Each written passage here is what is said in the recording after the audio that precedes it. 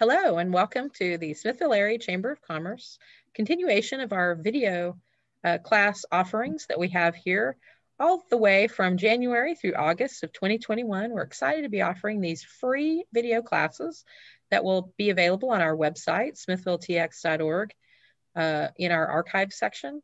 They'll also be available at the Smithville Public Library's website. I'd like to introduce Judy Bergeron, the librarian or the library director for the Smithville Public Library, who's going to say a few words about this video series. Thank you very much, April. And I just want to give a shout out to the Smithville Area Chamber of Commerce and April's staff and crew doing a wonderful job. Great lineup of training classes in partnership with us to help small businesses. And this grant comes to us from a CARES grant from the Institute for Museum and Library Services and the Texas State Library and Archives Commission. And we're very excited to be able to help support small businesses and individual people who running their businesses, and seeing if we can find ways to help them through this pandemic and to keep Smithville growing. And today we do have an expert at keeping things growing, keeping your business growing. And so I'm just gonna say, take it away, Abigail Jones. I'm looking forward to what you're gonna be sharing with us today. Thank you, Judy. Happy to be here and thanks for having me. I am just going to pop over to my presentation here and get started.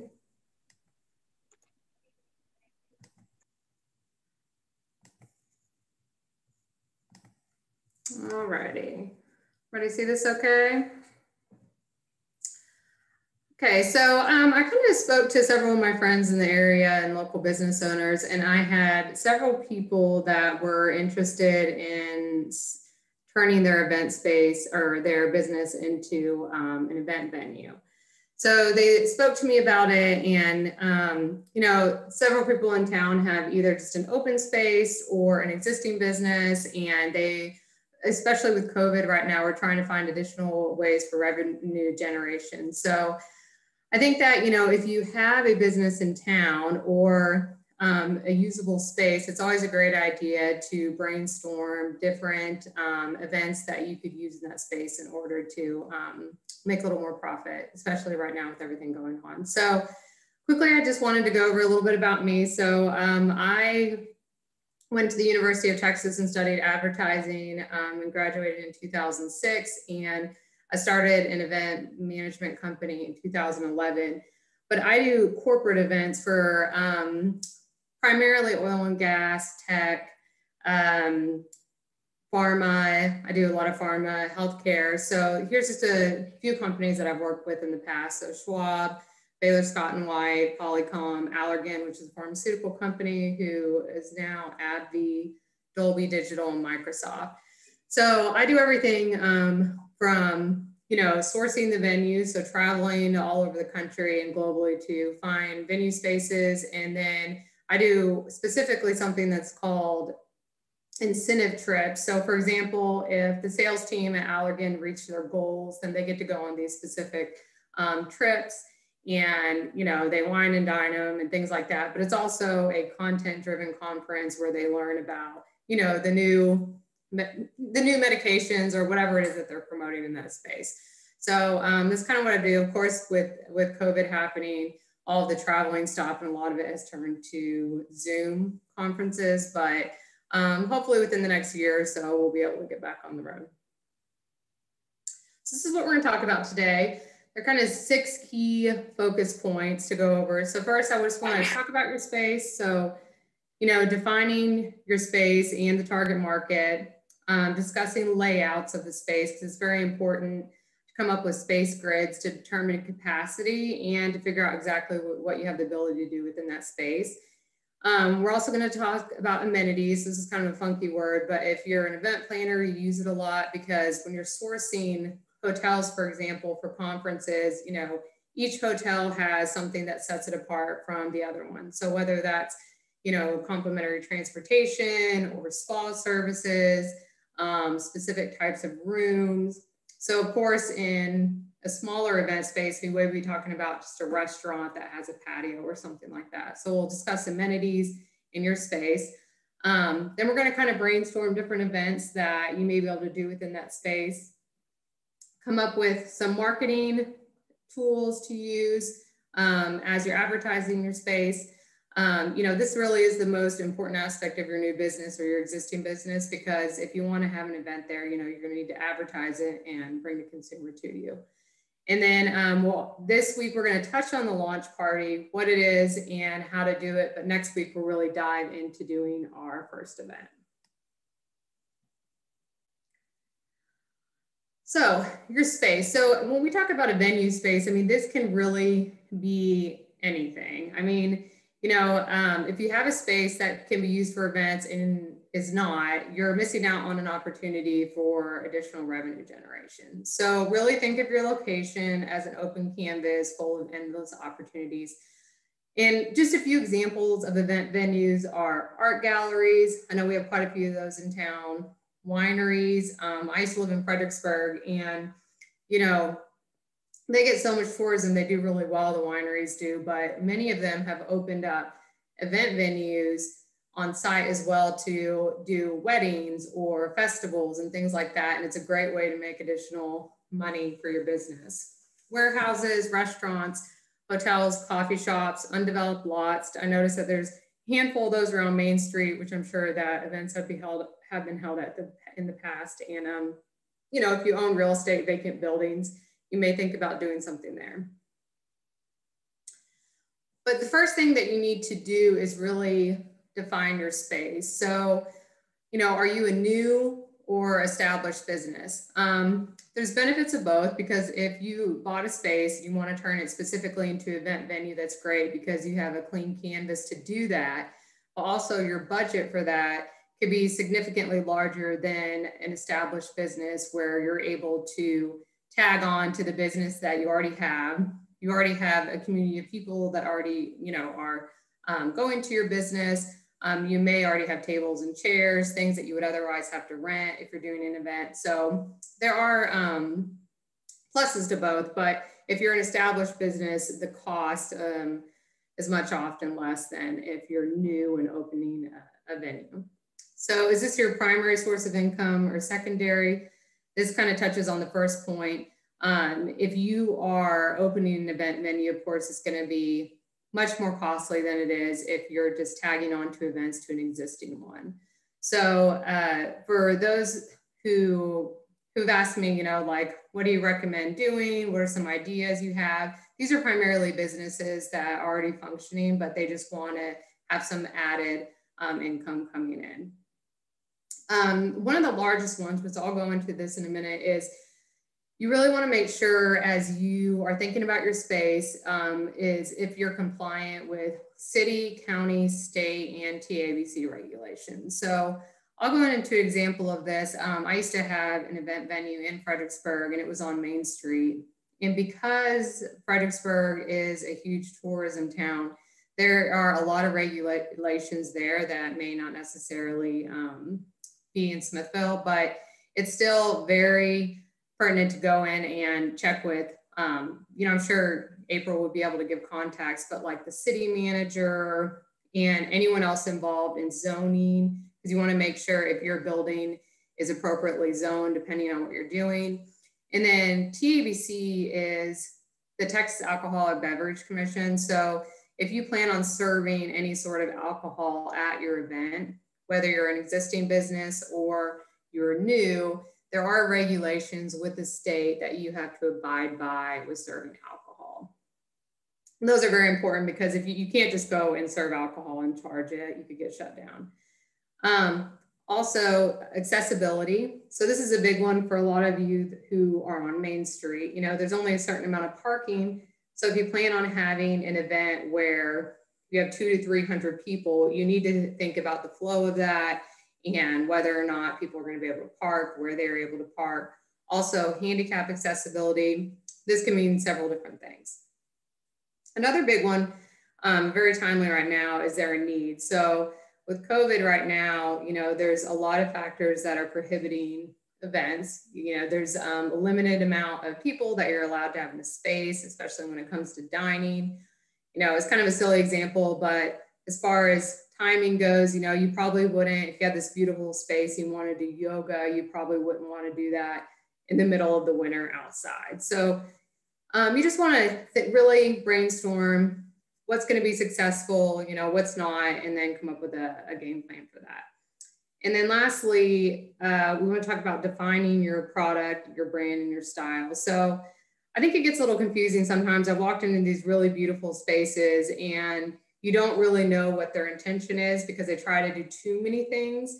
So I think focusing in on doing a couple really well is a better approach than like trying to do everything. So for example, if you're a restaurant and you want to integrate live music and be like the live music venue, that would be where your focus is, rather than trying to do several different things.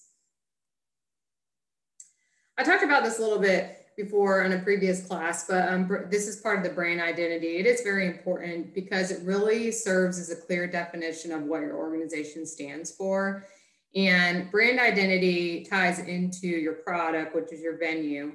And it's not just logo design and color schemes. You know, you really need to think about the compilation of all of these things, like logo design for it, which of course is the shapes and fonts that act as your first impression. Color schemes, this is very important depending on what you're doing in the space. Mood affecting hues that are associated with your brand. Copywriting, so we're going to go into this in a little bit, but this is very important because this is the verbal style that constitutes the voice of your brand. So, you know, maybe you want to focus on being sort of casual or formal or funny. And in your social media presence, you know, you just want that to be consistent. And then of course, your mission statement, and then products is the goods and services you stand behind. So this will be the venue that you'll be providing. So the accumulation of all of these things is really your brand identity. So when you decide to come up with, you know, an individual space or somehow integrate that space into your existing business, it's really important to define what your brand identity is, because, you know, of course, it's very hard to do 10 different things really well, but it's easier to do one thing very well. So just kind of focus in on what your goal is, look at your space, and you know, if the patio is what you're trying to use as your part of your brand identity, like we're all going to go there to hang out on the patio and listen to music, then really focus in on that and create an identity for that space so there's no confusion. So I want to give you guys an example of an event space, kind of a funky one, because I'm always asked like, well, I have this weird little space and I just don't know if it's going to work well. And, you know, I don't know if people will come to it. So this is a picture, this is actually my brother right there, but about 5 or 6 years ago, my brother and I stumbled upon this place in Fredericksburg. It was kind of funky, and was very curious as to what it was. There was this one little building out on Main Street, but then there was this fenced in area. And whenever I drove by, I noticed these beautiful live oak trees in the back. And one day my brother and I were just hanging out and we were like, this would be a really great space that's needed within Fredericksburg, where people could go out, there could be live music, dancing, you know, we could have very quick grab and go food where it's not, you know, not very complicated, just strictly serve beer and wine, very casual vibe. So we ended up deciding to move forward with this property, and it was a huge mess. So we go into the back, and this is actually 2 months into us cleaning the back space. So you can't tell from this picture, but it was a huge mess. And we spent quite a bit of time cleaning it up. So this is the before. And for those of you that love junk, antiques, treasures, whatever you want to call it, this would be heaven too. So this was before, and then this is about 6 months later. So we cleaned everything out, and we used as much of the space as we, much of the findings that we could, and created this space. So like the tin, for example, on the fence there, it's all tin we just found lying around. I built those tables there, and then we poured slab for a dance floor. Anyway, we turned it into this really great space, and our goal really was to use this space as very casual for locals. but eventually drive tourism there. And then also it was a great spot for rehearsal dinners and receptions for weddings. So for those of you that's ever been to Fredericksburg, you know, there's a bunch of places to have a wedding, but limited on rehearsal dinners because of capacities at night and how busy it is. So that was kind of our brand, is that we were known as the place you could go, you could have a great rehearsal dinner. So we added that onto our business plan, and it was great profit-wise. So this here, this is the outside, and then this is the inside beforehand. Just a lot of stuff. And then we turned it into additional seating area here. It's much larger, but this is a smaller picture. So it kind of gives you an idea of, like, you know, looking at your space, it may not seem that it has a lot of potential, but really look beyond that and get creative with the space, because there's a lot that you can do, especially with outdoor areas. So coming up with your layout. So I'm going to talk here a little about the layout. So when I go and look at space for our conferences, you know, of course, they have all sorts of layouts for me to look at to determine whether or not their floor plans are able to fit my needs. So this is really important for your space as well. This looks a little complicated, but it's not. I mean, you could typically get these from your blueprints if you own the building, or if you had someone survey. They have a lot of programs online that are really easy that you can drag and drop stuff in. But it's important to know the area that you're defining as your layout, because you'll need to know capacities for the space and several other things in order to hold events there successfully. So this is just an example. I just pulled this online, but an example of a space. They have everything kind of clearly defined, the stage up at the front, where the bar is, where the tables are going to be. So it doesn't have to be super complicated, but on your layouts, you want to make sure that you have your distinct areas outlined. So, you know, if you have a dining room, a patio, a bar, you want all of those outlined. A specific meeting space, if there's an extra room added on, you want that on there as well. You want to triple measure your spaces. So I've had a lot of events where the spaces, we held them at maybe more casual places, and the spaces weren't measured correctly. So for someone who's flying in from a different state, of course, I'm not there to measure, and I do rentals based on those measurements. So it's really important that you measure that way. You know, if someone's bringing in tables and chairs and linens and things like that, bars, they're going to take up a certain space, that those measurements are correct. Because if they're not, it can be a huge issue, and it has for me in the past. So you want to measure those, and you can outline those on your grids as well. You want to talk about traffic flow too. So, you know, if you're going to have a very large event and you need to designate, okay, how are people getting to restrooms? If you're having a buffet table, logistically, how are they going to get over to the buffet table? How are they going to get served beer? So you just want to define, next week we'll go into this more, but you'll come up with an agenda and a show flow for the night is what we call it. And you want to make sure that the way that you have the room set up is going to work with your staff and with your attendees. So just a few other little things. You want to have exit and restroom indications, where those are on the map, because people want to know that when they're booking it. If you're going to be doing buffet or sit down catering, you want to indicate where all that would be set up within the grid. The capacity of each space. So this gets a little bit tricky, but you can typically work with the fire marshal on this, and they'll be able to tell you based on measurements how many people are able to be in the area. And that's actually a regulation. So I don't know how it works in Smithville, but you know, where I was, we had to have the fire marshal come in and they'll tell us what the capacity code is within that area. Of course, service areas I've already sort of touched on. You know, that's where your bars are, where your buffet is being served. And then if you have particular areas for speaking or meeting areas like breakout rooms or where a presenter will be talking, you want to indicate those as well. So these are all just very high level. Of course, if anyone has any questions after this, we can go over this further. I'm happy to get on a call, but you just want to have a basic design of your area. So amenities, I talked about this in the beginning, it's kind of a funny word, but we use this a lot when we're sourcing different hotels. Typically if we're going to do a incentive meeting, I'll go to like 3 or 4 different hotels across the country, and each one of them are trying to sell their brand to me. And a lot of times what they'll do is they'll go over the list of amenities that sort of set them apart from their business or their hotel to the next one in line. So for you, it's important because you want to provide added value when comparing your space to other spaces in the area.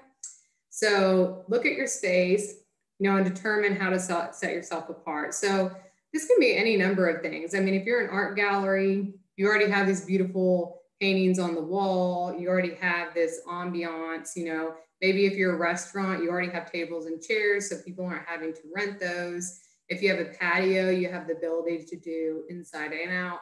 So really look at your space and, determine what it is that sets you apart from others. And these are really just a few, I mean, of course, there's hundreds of amenities that people can offer, but venue staff is one. So maybe you provide staff for the events where, I know a lot of places that do weddings, they provide the space, but they don't provide the staff. So you're paying for, you pay $10,000, which is pretty much across the board now in Fredericksburg, what it costs to rent a venue for a day. So you pay $10,000 for the space, and that includes maybe tables and chairs, and that's it. But perhaps you are able to offer venue staff, which is an added bonus. Technology, audiovisual, and Wi-Fi. This is all sort of one and the same. Some people offer AV for free, and then some it's for a lesser charge. At hotels, of course, you're paying for all of this. It's just a matter of cost. But maybe at your coffee shop, for example, you offer Wi-Fi so that people aren't having to pay to get that brought in. Tables, chairs, linens, any sort of decor or rentals that you would otherwise have to get for a third party. You maybe include those, which is a great added bonus because, as we all know, rentals get extremely costly and your budget kind of goes out the roof. Signage, several people offer signage that's either, tied into the AV or, they have A-frames, whatever that looks like. Catering, many venues allow you to bring your own catering, but some as an added revenue generation, they will provide catering on site. And then also a patio is just another one I thought, there's quite a few of those here. So events, this is a big one. So this is more, I just wanted to go over sort of brainstorming events. This is really going to be dependent upon the space that you have and the best use for it. Okay, you're probably not going to hold, some of the conference I used to do Oracle in San Francisco, which is 100,000 people. So logistically, in a town the size of Smithville, you wouldn't be able to do an event because of accommodations and catering and things like that. You could pull it off, it'd be very difficult and they wouldn't all be staying here. So, but in somewhere like San Francisco or Orlando, it makes sense. So you really want to look at your space and determine the best use for it and review things we've already discussed, like accessibility, capacity, city regulations, signage capabilities, and really the flow on how it's going to work. So I just want to touch on a couple of these because some of these are relevant for Smithville and some not so much because of the sizes, but like conference, trade shows, and workshops, I think you could probably do maybe some smaller workshops rotating with different businesses here and work together, but it'd be a little bit difficult to do things like conferences at, as far as in April, maybe I will speak on this more, but I'm not aware of a conference center in the area. And then fundraisers would be a great opportunity in some of these spaces. A big one is networking events. So we did all sorts of networking events in Fredericksburg, whether it was like young professionals or UT, I'm a UT alumni. So we would have like our events at specific restaurants, and it's great for the restaurant because it went from like, we'd usually typically do it on like a Monday night where nobody's going to the restaurant. And it's a slow night for them. And then we would bring in 100, 50 to 100 people, and they're purchasing their alcohol and food and everything. So even though it may not be something that's, taking a lot of time to organize, is great because for a Monday night, we're really not going to make much profit. You end up doing really well.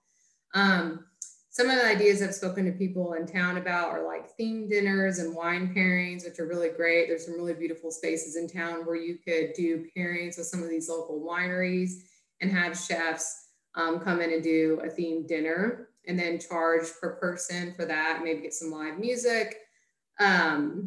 A few people have approached me about, they're thinking about doing yoga classes, which I think is great, and I'll totally go to one of those. But yeah, I mean, you could have an instructor come out to your place, and maybe you just have a really great lawn and you want to do that. That's an option. And of course, in this town, there's so much art. Art expos are great, and maybe you want to showcase a specific artist. And, you can always compound additional ideas onto it. So if you wanted to showcase a certain artist, you could have a musician come in and play. You could, charge at the door for a dinner. So it could be very dynamic where you're doing multiple things at once. And it's not just putting someone's art on display, but you're really making it more of an experience. And that's really what it's about. And then rehearsal dinners and receptions. So I'm not as familiar with the space out here, but I know there are some wedding venues around here. And, maybe you want to market yourself as the location for rehearsal dinners or whatever that is. So part of doing that is reaching out to these wedding venues and putting your, giving them your contact information, letting them know who you are, and making that connection. So those are just a few ideas. Of course, there's hundreds more. So I discussed this in the beginning about marketing your venue. So regardless if you run a large conference center or a small venue that hosts special events, getting the word out about your venue really should be your main business priority. You want to apply impactful marketing strategies because they will help draw in the small local businesses, but also attract larger planners like myself who handle big events. And we're in a good position here, close enough to Austin, where I know right now it's a little discouraging because of COVID, but Austin is one of the biggest locations for conferences. Like any of the groups that I work with, they always want to come to Texas, and Austin is one of the big markets for it. And we do a lot of like day outings where we go to different places, and Smithville could be one of those places, and it could bring in some major business. So making those connections and marketing your venue is really important because you are situated in this place where, you're located close enough to a large town where you have the ability to do that. So these are all very high level, of course, but these are just a few tips for marketing your event space. So of course, first of all, what you want to do is you want to design a website because you need online presence. I taught a class, I don't know, maybe it was a few months ago through Squarespace, which is a platform that is template based. So it's very easy to create a website on there. They have all sorts of support communities on there that can help you, but it's very easy and very cheap to do it. So I suggest if you're not real savvy on the computer, I suggest using something like Squarespace or even like GoDaddy, I think has their own platform. It costs you about like $17 a month, I think, to host it. And there's really beautiful designs. They already have stock art that you can use, so you don't have to take a bunch of your own pictures. Of course, you'll want some of your venue, but they have quite a few to assist with like bulking up the website. But I encourage you to do that because it's you need to have some sort of online presence, because it's frustrating when you're trying to get in touch with the business, that it's there, they don't have any pictures and things like that. So building a website is really important, as well as building an online community. By building an online community, that's really like developing your social media profiles, whether it's like Instagram, which is really great, or Facebook for promoting your event venue. I think that can get really overwhelming, but there is a tool called, there's several of them, but one of them that I like to use is Hootsuite, which is a platform where you can put in all your social media profiles, make one post, and it goes out to all your social media profiles. So you put in your profiles essentially, and then you design one little post and it goes out to everything. So it saves you a lot of time. So Hootsuite's one. I know that they've done a class on Canva, which is a great tool where, you know, it already has a bunch of templates for you to use and you can just switch things out. So those are both really great tools, Hootsuite and Canva, when you're doing your online profiles. Co-marketing with other businesses, I kind of touched on this, but look, things just work more smoothly when everybody works together. And I think in this town, there's a lot of opportunity for businesses to work with one another. I mean, especially when it comes to events, because there's some really great spots here. So, you know, maybe if you are a blank slate, just kind of a vacant building that you own and you want to do some themed dinners. Well, I encourage you to like work with, you know, a chef in town if you can, or a caterer in town, because making those connections are wonderful and it really helps everybody involved when you're creating that community. Of course, get connected with your local Chamber of Commerce because they'll be able to include you on like e-blasts that go out. I know that they're doing some publications and listings on their website, and they're coming up with a new Visit Smithville tourism website, you know, and you can get listed on there as well. You can get listed on different directories. There's a ton of those. If you're a wedding venue, you know, there's relevant directories that you can get on. And then of course, just like establishing yourself in the industry. And one of the ways to do that is to create like a launch party or a networking event to, you know, you could also call this a grand opening, whatever you'd like to call it, to really put yourself out there, let people know who you are, and sort of set the stage for future successful events. So today we're going to go into a little bit of the launch party, and then next week we are going to talk specifically on how to create an event from start to finish. And I'll be able to provide some of those tools for you in order to do that.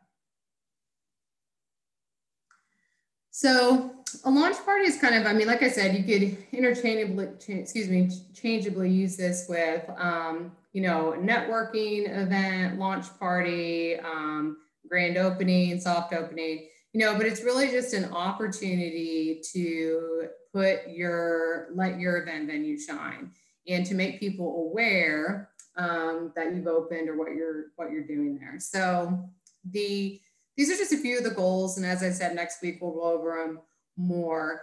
But once you have done all of the tasks that we've already previously spoken about, you know, just making sure that you're compliant with the city, determining what your capacity is, doing the layout, you know, really owning and understanding your space, then I would recommend having a networking launch party for people in the industry to come and view your space. So the first goal is to define your budget. So if any of you have ever worked with a budget, I'm sure we all have, it's very easy to go over. I got married recently and we eloped, and, you know, it was supposed to be cheap and it wasn't. So the point is like you always, you know, you add $10 here and $100 here and $1,000 here, and then it very quickly goes out of control. So the first thing is really to define your budget. So if you're going to have this launch party, what are you going to be providing? Is it food, alcohol, entertainment? You know, next week I'll be providing some templates to outline budget so you can really go over every line item, but you want to outline every detail for the launch party, or else your budget will go spiraling very soon. And then number two, this is a very important part of the launch party, is to build a network. So I know that the Chamber does a lot of ribbon cuttings, which are great. And this kind of coincides with that, is that you want to think of this as a business development opportunity. So if you have this great space and you've defined what you're going to do, then you want to invite like industry vendors. So for example, if you are a space like we had. And our goal was to have rehearsal dinners there. So I invited, when we first opened, we had a grand opening. I invited the newspaper, because everyone there still reads the newspaper. I invited the newspaper. I invited everyone in the industry that was a vendor that I was aware of, like every caterer in town, every wedding planner, you know, AV, photographer. So really like just pull out a sheet of paper and define who are all these people involved in the events that you would like to produce. So I invited all of those. I invited the chamber, and they were great and did a whole write-up about us before and after to promote it. Different influencers. So if there's people in the space that you think would help your business, maybe it's even like different business owners in the area, invite them. And media, I mentioned that with the newspaper, and then of course locals. Because as a tourist, when I go to a place, and I always ask locals for recommendations as to like where I should eat, where I should get coffee, things like that. And so locals are a great source of knowledge for current and future business. And then goal number 3 is really map out the details. This definitely coincides with goal number 1, is you want to concentrate on the details, and that'll really determine the success of the event. When they say the devil in the details, it's so true. You want to stay organized, create an agenda, clearly define roles and responsibilities the day of. So, you know, first impression really is everything. I know everyone always says that, but it's true. And this is your opportunity to, you know, really shine for people, and you only have one first impression. So it's very important that you map out all the details, even down to the tiniest ones on that day. So it can be a huge success for you. And then finally, follow up. So of course, a good party is great. We all love a good party, but if you don't follow up, you're really going to lose momentum and leads. So the goal of the launch party is really to generate buzz, you know, get that network of people built, so then you'll be able to drive more business to your event venue.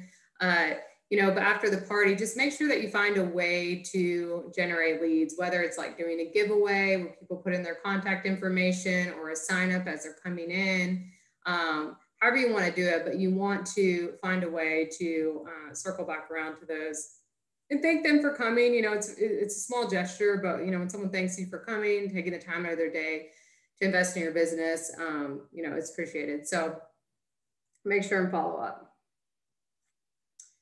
So that's pretty much all. I know that was a lot of information. I was trying to do high level, but next week we will be talking about planning your first event for your event space. So we will we'll go over developing your goals, establishing an event budget, of course, and I'll be providing some templates for those, creating a master timeline. You'd be surprised once you do a timeline and you plug in everything, how detailed it is and how it is important to get, to get that all on paper.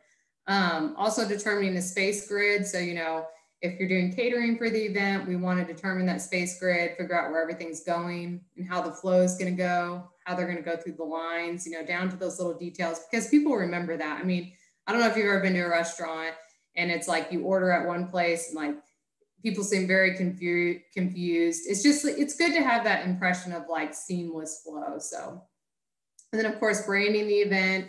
I'll talk to you about the best way to find partners and vendors for the event, building out your marketing campaign. We talked about this on your website, your social media outlets, and then of course, day of logistics. So defining roles and responsibilities on those days. So that will be next week, Wednesday from 12 to 1. I think that's all I have, unless anybody has any questions. I know that was a lot of information.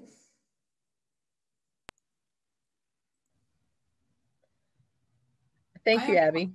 So I don't have any questions that have come in from our participants, but if you do have some questions, please type them into the chat.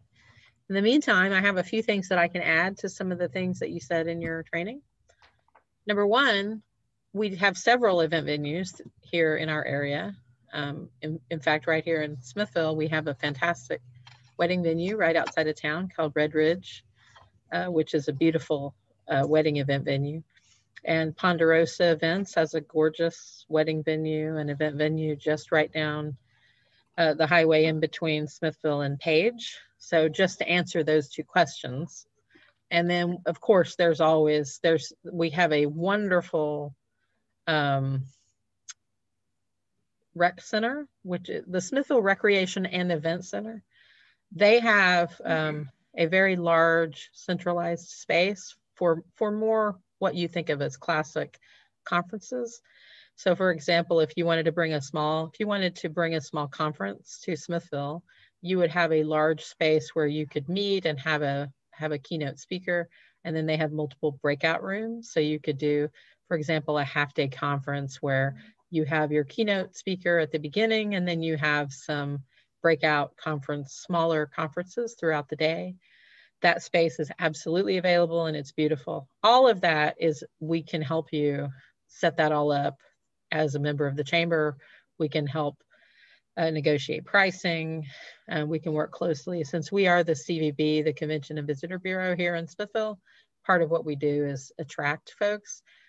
Generally, the place that we attract folks that want to use Smithville locations is to our parks. We have 11 very nice municipal parks, the nicest of which, our crown jewel, is the River Bend Park, where Jamboree is typically held. It is a perfect location for large outdoor events. We've held and managed several large outdoor events there for 10,000 people. So we're not enormous. We're not going to be hosting 100,000 person events, but we can easily accommodate 10,000. We set up shuttles with our local carts program to shuttle people back and forth from lodging properties in Bastrop or LaGrange. We have lots of local bed and breakfasts and other lodging properties throughout we're outside of our city limits here, but up in the woods, essentially. So there's lots of opportunities if you kind of want to think about some interesting event opportunities. We host car shows. A couple of years ago, we hosted a geocaching group that came out with several hundred people that did geocaching in our 2 state parks, which is a perfect location for that. So we have a lot of, Abby is correct, we are perfectly situated to host lots of really great, fun, especially outdoorsy type events, but we do have a wonderful event center here. We also, of course, have our beautiful Main Street.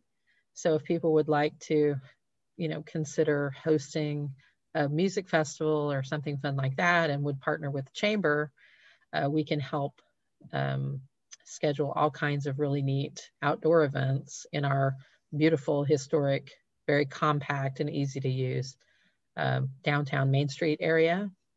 So I think those kind of answer some of your questions. The other question you had, Abby, is about permitting. So permitting in Smithville is really not a hurdle. It's very easy to get permitted to do anything you'd like to do. There's very little permitting requirements from the city's point of view. They do have a sound permit requirement if you're going to do an outdoor event, but that is very inexpensive, very easy to secure just by going to the city, filling out a form, paying your $10 and getting your sound permit. And so we have a lot of venues in our downtown area that like to do outdoor music, for example, and they just go secure their sound permit. And as long as they're inside the central business district, they don't have any problem there. Even if they're not in the central business district, they just need to get their permit and they're fine. And so we don't have a lot of red tape when it comes to having events. We have had a question come up. April, does the chamber help find vacant spaces that are available to do events and pop-ups? Yes, absolutely. And we've done that on several occasions, including EH Mercantile likes to come and do a pop-up event during the Christmas season in our downtown area.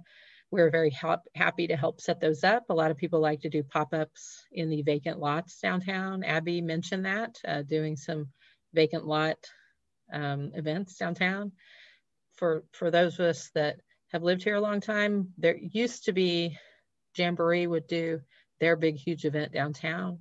They outgrew our downtown area, which is why we now have the big River Bend Park area.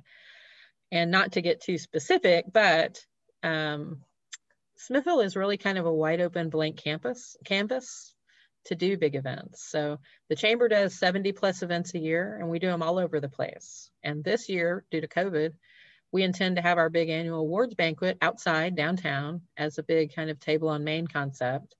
So it'll be outside and socially distanced, and everyone will wear masks, but it's going to be gorgeous right here on our big, beautiful Main Street with beautiful twinkly lights and live music and thinking outside the box, so to speak. That kind of overused term for our little rural community makes perfect sense. And especially if you want to do runs, we host a lot of runs, like Run Through the Pines and 5Ks and all of those things. We are perfectly situated. We do lots of cancer runs and other health related runs every year. So if you have an event venue or interested in doing a pop-up or something along those lines, yes, the chamber is very well aware of the landlords that are interested in leasing out their space for those events, and we can help you. Or I'm sure that Abby would be very happy to help you put together an event.